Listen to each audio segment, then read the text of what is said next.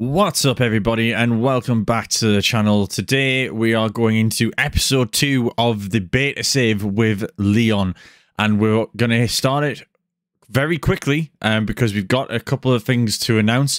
The first of which is a transfer deal for a position that we desperately needed it for. So let me show you who we have signed. So as you can see, ladies and gentlemen, we've got D'Ambrosio through the door, a very cheap deal of about 650k. There is a few other additions, obviously, like his loyalty bonus and things like that we've got on top of there. But we have got 1.3 million being deducted from the transfer budget, so we don't really have much left to play with at this point. But the crucial component to the D'Ambrosio sale, or transfer to us, I should say, is he can play at centre-back and has decent stats for that position, which is mainly where we are going to play him. But it does give us an extra bit of cover on the right back and right wing back if we should go 5 at the back for any point during the season. So that's the first big major announcement of this episode. We've got a player through the door to back up the other signing we made of Darmian and the loan signing that we made in Abakar Celia. Here's a bit of a closer look at him from what I was describing last episode. As you can see, got quite a lot of potential, good athletic physical stats, and in terms of his defensive stats, I think he's looking pretty good already. And with a bit of potential and a few games under his belt and a few appearances for us, we might be able to develop him. Like I say, we have got him on loan, but we will have the option to buy him if we think he is the right player to bring in at the end of the season. Also, what we've got as well, as requested by one of you in the comments, you wanted to have a look into the development center and have a look at what we've got in terms of potential in the youth ranks. And we do have a couple of standout players that I think will catch the eye. We have sent a few of the younger players on loan to try and get them some experience and develop them a little bit further. But for now, I'll show you a couple of the top priorities in terms of development for me. We've got Mohamed El Arouch. I really want to pronounce that differently. Like, I almost said crouch there, but it's Arouch. Basically, he's a midfield player. Advanced playmaker is his main position, as you can see with his stats at the minute for an 18-year-old. Pretty decent stats. Bit of development. I think he could be a top player, as is shown by his potential ability of 4 stars.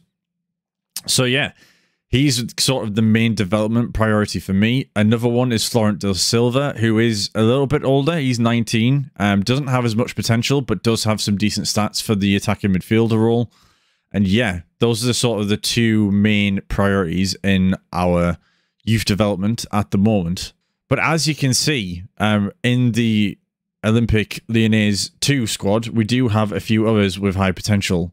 We do have quite a bit of potential coming through the ranks, which isn't surprising considering Lyon's pedigree when it comes to developing their youth and developing players through their youth system. Having that sort of back catalogue of players to be able to look at and develop further as we get into the save is going to be very interesting, because I think we should be able to bring 1 or 2 of these through. So yeah, let me know in the comments, do you think we've got some good potential players here? Is there anyone you would like to have a further look at in future episodes? Let me know in the comments, and yeah, and I'll do my best to show you what we've got a little bit more in the ranks. If there's anyone in particular that takes your interest, let me know. And another thing that I didn't touch upon in the first episode was another thing I quite like the look of. Going into each match, you have a broad expectation of what they want you to do in this match, or what they think you should be doing in this match, and what the supporters also think you should be doing in this match. Now, so far, I haven't had any sort of differences between the 2 parties. In the first game against Ajaccio, we were expected to win on both sides, and in this one, with it being a away game to FC Lyon, they are actually saying that we should be expected to draw. And as you can see, they're anticipating to be spoiled by some exciting attacking football, which after a 5-1 result, I can fully understand. And the supporters in particular, wanting us to continue using the 4-2-3-1 formation. So that's what we're going to try and do. And we're also going to try and give D'Ambrosio his full team debut. But yeah, I just want to give you a quick look at that, as it's something new this year. Obviously, they are leading a lot into what the supporters are thinking so far in the game. and what the supporters are thinking of your club. So a few interesting things to note there. So I just thought I'd quickly show you that. before I play the next game. So here we are then, guys. We finished the first game of this episode, and we played against Lyon away.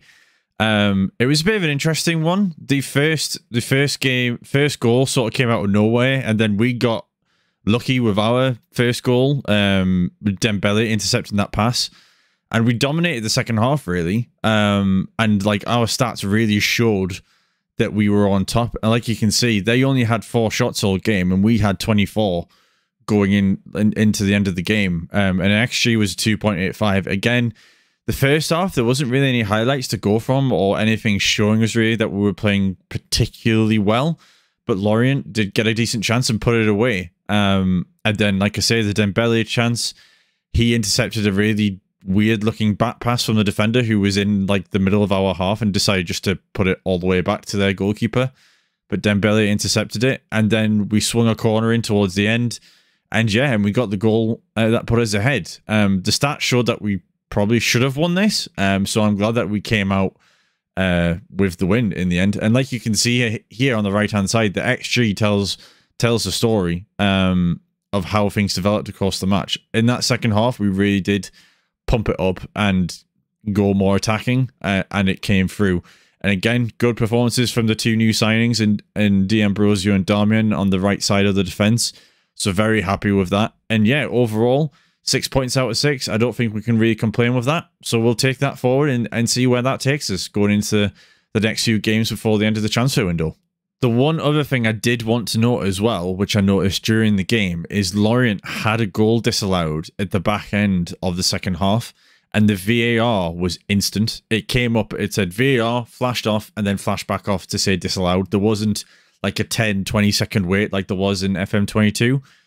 So for me, that's a big positive. It saves a lot of time and a lot of deliberating. I mean, I know there was some tells in FM22, but now it just seems to be a lot more instant and like click of a finger and it's pretty much decided. So hopefully that helps us get through games a lot quicker. And yeah, hopefully that's something we'll all enjoy going into FM23 and enjoying this beta and the full game when it comes out. So yeah, just thought I'd give you a little update on that one.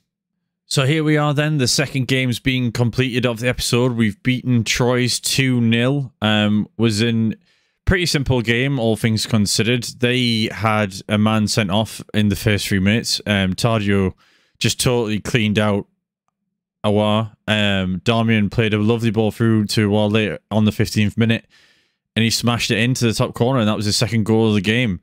We pretty much dominated the entire game, I'll be honest. Again, that right-hand side, Damian playing a key role in setting up our attacking phases and playing really well, and the entire backline played great. But when the opposition goes down to 10 men, that's probably the result you'd expect. And yeah, we would come out with some really strong stats again. Again, we're creating lots of chances, and I'm very happy with that. And if we keep doing that, then I'm sure we're going to be fine for the season. The only thing I'm concerned about is obviously when we get into the real meat of the season and there's fixtures coming thick and fast and we've got to rotate, which we had to do a little bit today because Dembele picked up an injury in training. He was only out for a few days, so it's not too big a miss. But we had to put Lacazette obviously in last minute, and Dembele's been our main scorer. But fortunately, Lacazette and Awar were able to step up and get a couple of goals for us today.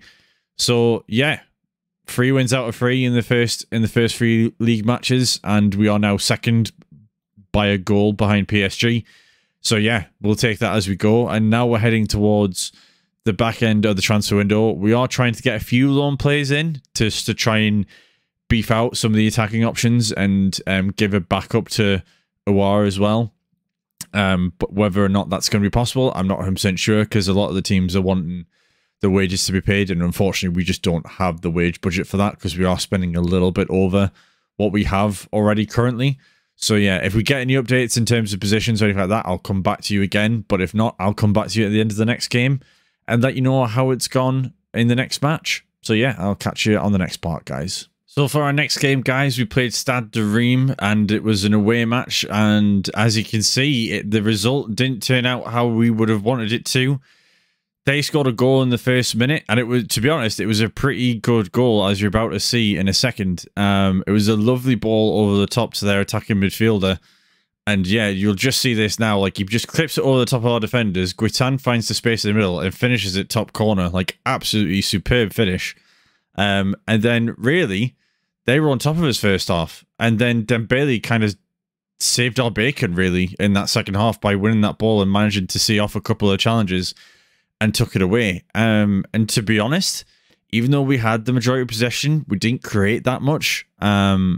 We did start with Rain Adelaide to try and give Aouar a bit of a break and a bit of a breather, because he has started the first 3 games for us, but it didn't come off. Tete had probably his poorest game for us as well. The back line did okay, but Stade de Reims did really give us a hell of a game, and as you can see from their XG and the XG match story as well, they probably should have come out on top. We didn't really do much throughout the entirety of the match.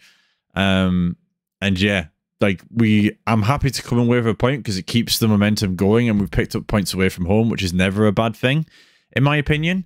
But yeah, first little bump in the road, shall we say. And thankfully we could have easily lost this game, and the fact that we didn't is positive. And Dembele once again keeps his momentum going in terms of the goal scoring. And yeah, that's the next game done and dusted. So yeah, we're gonna head. I think we've got one more game now before the transfer window, and we have got a potential loan incoming to back up Aouar, because after seeing this game, it's clear that we need a decent backup for him. So we'll see if that one comes through or not, because we've just slightly adjusted the transfer budget and the wage budget to make sure we've got a little bit of wiggle room to try and bring a decent loan in. So yeah, I'll show you that if that comes through, and I'll see you on the next bit. So as I was saying, guys, we have got a loan through the door in the form of Yassine Adli. We do have an optional future fee of 12.5 million. If we take a look at some of his stats, well, I did have a better scouting report than this. I don't know why it's quite showing up like this, but from what I'm looking to get out of him, I think he's going to fit the bill as being a really good backup to Aouar and probably fill in if Aouar gets injured, or if something does happen to Aouar and he has to maybe play a bit deeper. I think he is going to be a good backup. He has, obviously, his history is obviously in the French league. You can't see for this ugly mug down here, but he did used to play for Bordeaux. He made 99 appearances for them. So he does have a good experience of the French league and the French system, having previously played for Bordeaux. And that hits one of our criteria for keeping the board happy, which is to sign players who are from France, which we've done. And I think if he performs well, he may well be worth the 12 million. That's the optional future fee for him. But obviously, if he doesn't pan out, then we just send him packing back to Milan. But yeah, that's another signing on the board. Again, we don't have a lot of money, so I'm trying to do the best with what we've got. And I think the players we've got in are decent fits in terms of what we need squad-wise. So after the first 4 games in the league, this is currently how the table looks. We are perched on second place, just behind PSG, who already are 2 points ahead of us, even though we've had an unbeaten start to the season. We're already behind PSG, which isn't a surprise. The quality of their squad is obviously far and above anything else in this league. So if they drop points at this point, I'd have been very surprised. But when Kylian Mbappe is scoring 4 goals against Monaco, you know this team it's going to be a struggle for us to get above PSG, I think, in this save. But we're going to give it as good a go as possible, and there's a way to start that is by getting us firmly into Europe, and I think that's something we're well on the way to doing. There's 6 points between us and 7th, so we are well embedded in the European spots. It's obviously about now trying to progress through the rest of the season and trying to get some more of that money in to try and utilize the European money that comes in and help us sort of try and bridge a gap and maybe nick some results off PSG maybe once or twice during a season. And that literally, during certain seasons, could be what wins us the title, because no one else may pick up results against PSG. PSG have every capability of getting 38 wins here, so we have to try and pick up some points and results against them where we can and try and slow their progress down. But yeah, it's going to be very difficult, but I think we'll give it a good go at least, especially during the course of the beta. But yeah, this is where we're currently standing at the minute. We've played 4 games, as you know. decent results all around. We've kind of matched the expectation of what we've needed to so far. Let me know in the comments. Do you think I should be doing? Do you think I should have done worse? Do you think I should be doing better? Is there something you would change, or something I should look at in terms of the system, or anything you want to have a look at in terms of the squad? Like, is there certain players you want to have a bit of a deeper dive on? Let me know in the comments. And I want to say as well, thank you to everyone that has watched the episode so far. Obviously, this is the second episode of the series, and I'm going to try and at least have an episode out, one per day, before the full game release. Some days I may have two. I'm not going to promise that though, but I certainly am going to try and have an episode out for you. So by the time we get to the full game release, we'll have 14 episodes plus. But I am going to leave it there. I will have the end of the transfer window be the start of the third episode of the series, and then we'll get really cracking into the meat and potatoes of the season and see what we can do with this Lyon squad once we can't do any more transfers and no players are leaving or potentially being sniffed around by some of the bigger clubs in Europe. But yeah, again, don't forget to like, share, and subscribe, guys. Always appreciate the support on the channel. Thanks again to those who liked or took your time to watch out the first episode. And thanks to those who subscribed already. I greatly appreciate all the support. I'm Saint Grimmy, and I'll see you on the next episode. Thanks very much, guys.